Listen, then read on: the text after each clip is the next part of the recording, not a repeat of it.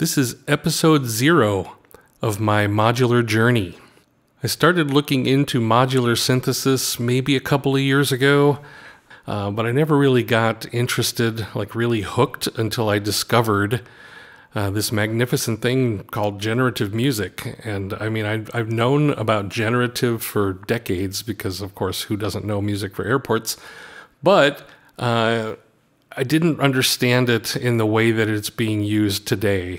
And that is these walls of modular synthesizers with patch cables, and I'm telling you, I got pretty hooked pretty quick. So this series of videos is really me kind of documenting my exploration into modular from the first purchase to the last. Although I don't know if there ever will be a last, but I'm hoping, at least for now, that I've reached the end.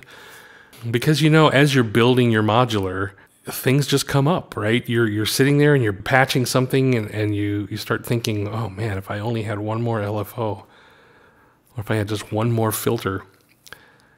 That's kind of what happened to me. I started with, hey, I can do generative music with 4 modules. I mean, I did do generative stuff with just a couple of modules, but it wasn't the goal that I have in mind, of course. So, and that's what these episodes coming up are going to show. They're going to show, what did I buy on day 1?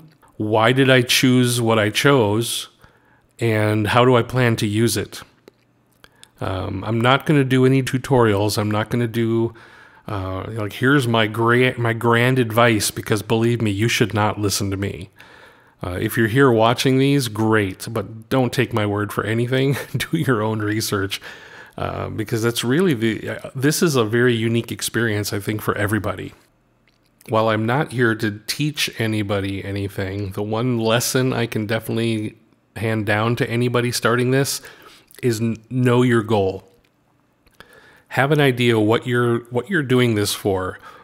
Do you want to make ambient music? Do you want to make techno music? Do you want to just make noise? Do you want to? Are you a sound designer? Some of my own personal goals, as I mentioned, were ambient music. Trying to dabble with techno. I'm not really a techno guy, but I figured since I'm going down this journey, I might try some of that out, because it could be a new direction for me, or a different direction anyway. Something I've never tried before. What my background has been rock and roll, rock or pop or prog rock, progressive rock. And I mean the actual progressive rock, not the weird stuff you hear today. But there's some of the things that I've done with this rack. Like when I first got marbles, for instance, some of the things I did with that was pretty hilarious. Hey, I just figured out how Yes writes all their music.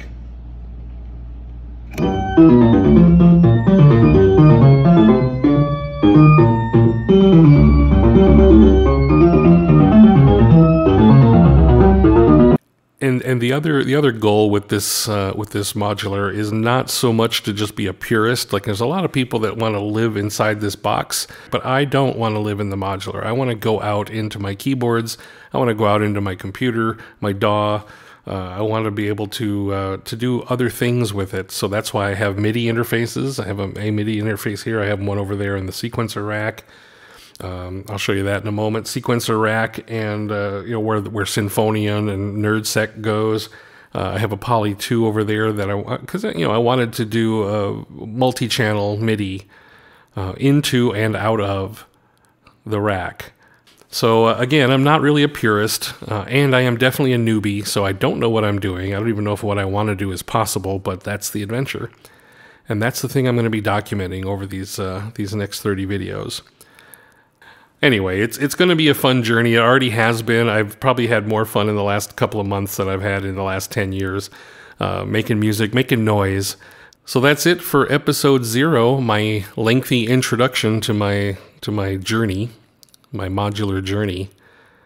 If you stick with me, thank you for taking the time to listen, and we'll see you in the next one.